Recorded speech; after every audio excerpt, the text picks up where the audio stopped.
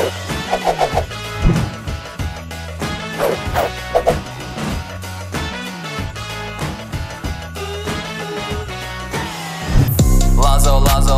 yeah. Lonzo, yeah. Lonzo, yeah. You know I'm gon' ball like Lonzo. Wake up, ball like Lonzo. No, don't play like Lonzo. Touchdown LA like Lonzo, yeah. Out in LA like Lonzo, yeah. You know I don't. Yo, what's up? It's your boy Daniel Got Hits. I'm a freestyler, musician, I guess you could say, Instagram, video, prank, whatever, video person. I'm here in Prague with Just Freestyle, and yeah, happy to be here, man. Looking forward to this interview. It's gonna be sick. And I don't need no stylist, yeah. See it, I want it, I buy it, yeah. Got 3 phones, can't dial it. So I started freestyle in 2008. So I was always just into football as a young kid, and I saw like all the Nike commercials, the Joga Bonito, all that. My favorite player was Ronaldinho from Brazil. So I was just super into football, and I started freestyle. And yeah, I was on Beyond Football forum every day, you know, talking with all the other freestylers. This is before Instagram, before all that stuff, and just been doing it since then. So yeah, I guess 2008 is when I really started.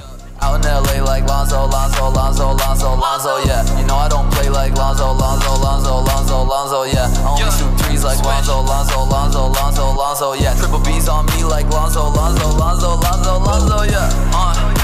Yeah, my first competition was actually Red Bull Freestyle Ireland qualifier in 2009.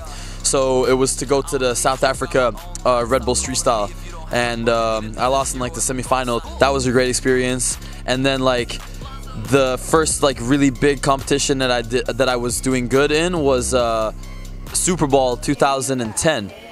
It wasn't even called Super Bowl yet. It was just European Championships, and I actually, after my routine, I was seeded number 31. So there was only 32, and I just squeezed in number 31. So I was against number 2, and it was Scora. So the next day, I battled Scora in the top 32, and I won. 3, 2, 1. And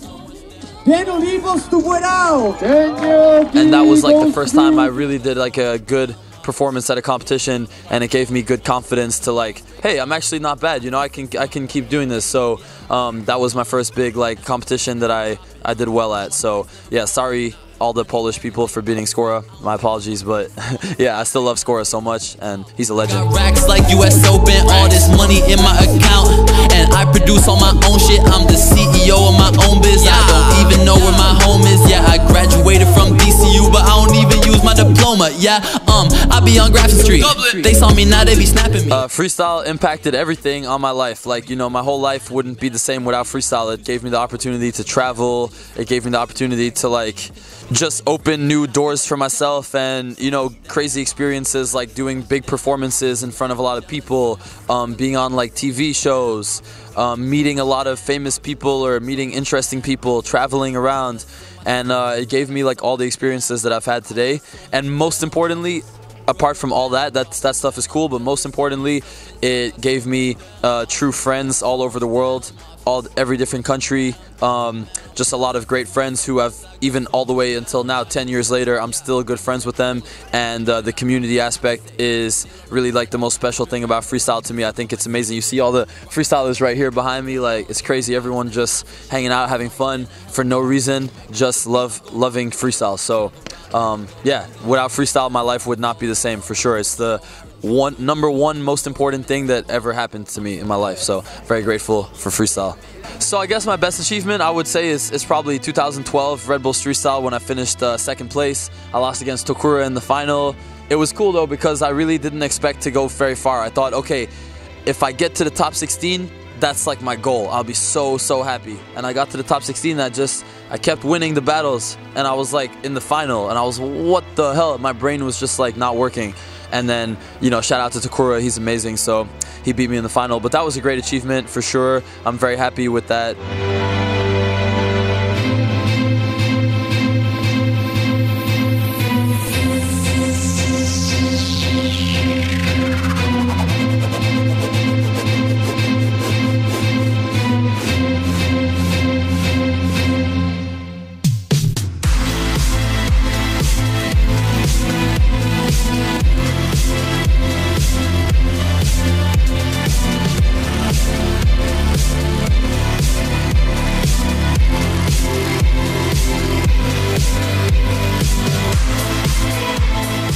you know, I always felt a little bit of like, damn man, I was so close, I almost became world champion second, because nobody really cares about second, you know, second place is like, whatever, but I'm still proud of it. I still think it proved that, you know, I was doing very well at that time, so I'm happy with it. But apart from that, I really feel like my biggest achievement is just, like, once again, the community things, like when I was setting up the Amsterdam meetings, 2009, 2010, 2011, 2012, so things like that, and just overall trying to make funny videos for the community, or make entertaining stuff, make cool stuff, and just, yeah, I'm proud of the fact that, you know, I'm able to have a good impact on the sport. So that makes me a lot prouder than any, you know, competitive stuff. So I'm just happy when people come up to me and say, yo, I love your videos, or I think you're funny, whatever. I like that a lot more than like competitions. So I'm happy with everything.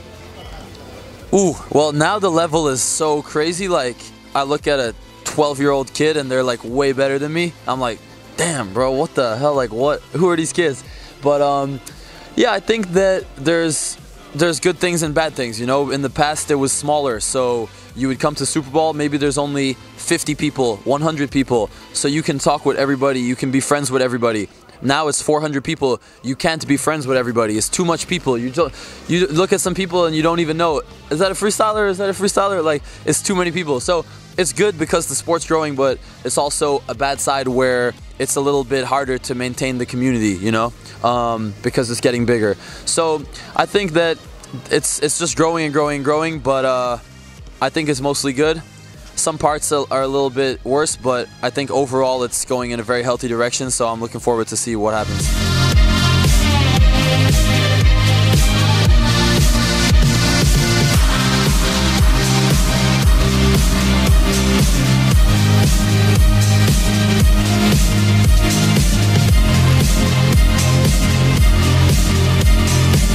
So I think the future of freestyle is going to be very bright. I think it's going in a positive direction. I want to see more competitions. You know, we only have like Red Bull Freestyle, F3, and even those is not very consistent. So I want to see more competitions. I want to see more sponsors, and hopefully, if people can keep, you know, just keep doing their best, then those things will happen. And I think for all the young freestylers out there, don't wait for the competitions, you know, do your thing, keep training hard. If you're into like the whole social media thing, do that, focus on that. That will always bring you opportunities no matter what, you know, if you have a good following on social media. So I think just keep doing your thing, and also don't forget to, you know, care about the community and have your own events, even if it's just, hey, let me meet up with my friends who live in the other city. Let's train, let's hang out, just keep the scene growing, and that's it. But I think the future is very bright. Man, Super Bowl is the greatest experience as a freestyler, in my opinion. Like, it's a pure community event, you know. It's everyone who comes here, they do it for the love of the sport. It's not like you know, for fame or money or big companies as big sponsors, nothing. It's just the real freestylers, the real community. It's not about social media, it's not about nothing. It's just freestyle. You see everyone out here freestyling. Like, we already freestyled earlier in the morning at Tesco up there. Now everyone's freestyling here. I'm sure in a few hours everybody will be at the night gym. It's just nonstop, and you get to meet everybody from the whole world, you know. 400 people is the biggest meeting in freestyle. It's the biggest event. If you're not at Super Bowl, you're missing out big time. This is my 6th year, I think, maybe 7th, 6th, something like that. But yeah, it's always the most fun. It's always a great experience. So if anyone out there hasn't been to Super Bowl, make sure you come. It's a once in a lifetime experience. It's really good. Really good. Lonzo, Lonzo, Lonzo, Lonzo, Lonzo, Lonzo, yeah. Lonzo, Lonzo, Lonzo, Lonzo, Lonzo, Lonzo, yeah. You know I'm going ball. My goals in freestyle, not really. I think I've already achieved the goals I wanted to. I'm kind of older now, so I'm in a different kind of path in my life. I'm very happy with everything I did in freestyle. I did have one last goal. I was like, I want to do like PATV. You know, I don't want to stop until that. I got that like 2 months ago. I know that these days PATV is like an easy trick. Everybody can do it, but it's like a classic trick. You know, I say, okay, if I want to be a true freestyler, I need to like make sure I got PATV, you know, good. So that was my last goal. Now my goals is just have fun, come to all the events, you know, support the younger freestylers like you guys and everybody doing their thing, and hopefully just still be entertaining with my videos and just being around and having fun and just bringing a smile to people's face. That will be my goal. But in terms of like competing or landing this trick or doing this, whatever, I'm good. You know, I'm happy with what I've done, and it's time to give the younger generation the window to do their thing, because I'm getting old. I'm an old man right now, so yeah. Yo, what? Yo, that's the YouTuber girl. Yo, I'm subscribed to you. Yo. I think the worst thing about freestyle is that there's no structure for the athletes. You know, if you look at other sports, tennis, volleyball, basketball, you have support from different, the government, you have support from the Olympics, you have support from sponsors. As a freestyler, you know, it's difficult. Like, you look at somebody who maybe is the world champion, but how do they earn money? You know, how do they live? Maybe they need to go work in a regular job and they do training after the job. But it's crazy, you know, if you're one of the best in the world at your sport, you should have the resources to just focus on your sport like a real athlete. You know, Michael Phelps, he's not working at the supermarket and then swimming. You know, it's like, he's the best. He has the money, he has the resources. He can just wake up every day and say, okay, I'm just going to train my sport. So I think with freestyle, I would say the worst thing is the lack of funding, the lack of financial support for the athletes. But it's okay, you know, it's very early days still, and it's fine that that's not happening yet. I'm sure it's going to happen in the future. And when it does happen, it's going to change freestyle a little bit. We're going to lose some of the community aspect, because that always happens when you bring money into things. You lose a little bit of the pureness of it. So it's okay that it hasn't happened yet, but I'm sure it will happen eventually. And yeah, I would just like to see it a little bit more professional, and also more competitions. We need more competitions, bigger competitions with real companies supporting it. I think that's the worst thing so far. Yeah. Yo, soccer game, here we go, man, here we go.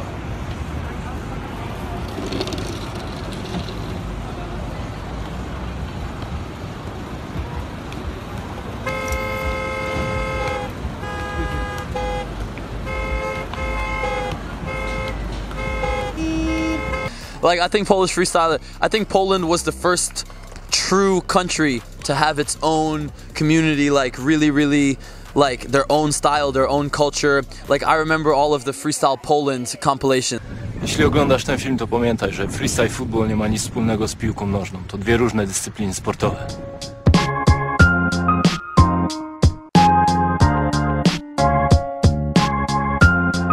Freestyle Poland 1, Freestyle Poland 2, Freestyle Poland 3, Freestyle Poland 4, like, and those, when they would come out, like, the whole community would just be like, what the fuck? Like, I remember Freestyle Poland 4, and it was just like, I was watching it over and over and over, and it was like, you know, all the best players, just their, like, secret clips, you know, like, Mikritz combos, Skora combos, Zegan, all the guys, like, it was just sick. So yeah, and I like the Polish sense of humor, you know, it's kind of fucked up, like, it's my sense of humor is similar, so I've always enjoyed hanging out with all the Polish guys, and obviously not to mention that the talent is so high. So yeah, man, shout out to Poland. I think they're doing a great job as always. You guys always have a great community, so shout out to Poland. One time I was at Focus on Freestyle too. That was my only time in Poland, so I had a lot of fun. So yeah, shout out to Poland. Polska. Zdzichu. Yeah, man, I love making music. I've always loved it. I make beats, I rap. Check me out on Spotify, YouTube, SoundCloud, everywhere, iTunes. And yeah, man, I just love it. I love doing freestyle, I love music. And I try to do something almost in the middle of both, you know, like joining kind of like the hip hop and trap culture with like my image and everything that I do. And just making it some swag shit, kind of like my own little world that nobody's doing. So yeah, I love it a lot, and I can't wait to see like where I go with music. I think it's something that I get a lot of joy out of. I love doing it, even if nothing happens. I still love making it, but hopefully I can succeed more and more in music as well. Yeah.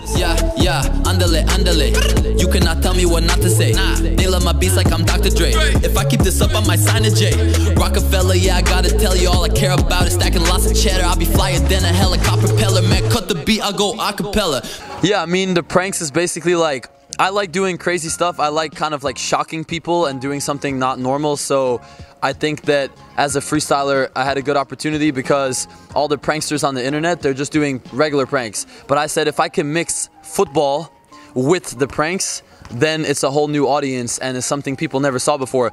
So I feel like all the freestylers, you know, Adidas will send them like a ball, and then they have to be like, oh, like, I love this ball so much, thank you Adidas, oh my god, it's the best ball in the planet. I was like, man, it would be funny if I just get this ball and just fucking kick it in the river. Yo, what's up guys? Today I'm super excited. I got the new World Cup ball. This shit is crazy. Man, I'm too hype about this. Yo, so you guys know me as a freestyler, so you know I gotta test out the touch. Let's see what the touch is like. Oh shit, that's sick.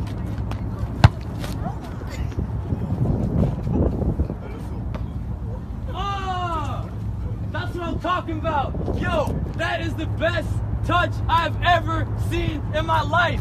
That's the best touch of all time. Like, I'm a little bit like, you know, kind of just, I like doing stuff that nobody else is doing, so I just wanted to do some funny stuff like that. And when I started doing it, I was like, damn, if I do a stupid prank, it gets like 100,000 views. If I do my best combo, PATV combo 7 no touch, it gets like 1,000 views. So it's like, I'm just gonna do all the pranks, bro. It gets more views. So I think it's funny. I think that I don't take it very serious, you know, and I never want to do any pranks that like hurt somebody. Just if I'm the joke, then it's okay. So I feel like I enjoy doing it. I'll keep doing them. I like making people laugh. So if people think it's funny, I'm gonna keep doing it. And yeah, maybe I'll do some pranks at Super Bowl this year. Watch out for it. I have a good idea already. I'll tell you after. I got a good idea. I'm gonna do it.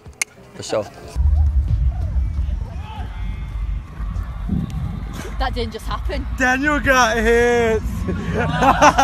Daniel got hit. Yeah, I mean, I live in New York right now. I make a living by basically just being a personality on Instagram and with freestyle and football and all that type of stuff. So, you know, certain companies will just reach out and use me to promote certain things. Maybe it's working with Puma, maybe it's working with Adidas, maybe it's working with whatever, Coca-Cola, whatever, just posting stuff, making brand deals on Instagram, doing some live performances around the US with freestyle and stuff like that. So yeah, I'm trying to keep growing my Instagram so I can do that and you know, be able to keep going with those opportunities. But yeah, I'm having a great time right now. Life is good. I'm enjoying it, and yeah, as long as I can keep doing what I like to do and be myself, I'm gonna be super grateful. So yeah, everything's going good. I'm popping, man, I'm jealous of myself cause I got so much damn options. So much damn options. Rubber band popping, man, I'm jealous of myself cause I got so much damn options. Yeah, andale, andale. It's good to play freestyle because it's fun. For real, it's so fun. I love it, it's fun. That's my favorite reason. That's it. Yo, shout out to Just Freestyle, man. Appreciate you guys. Go check out their channel and everything. They're doing a great job promoting freestyle. So yeah, big shout out to them. And hopefully see you guys at Super Bowl next year. Hey, gang shit. Ugly gang, we lit. Thank you very much. No problem, bro. Ooh, good questions, man. I liked it.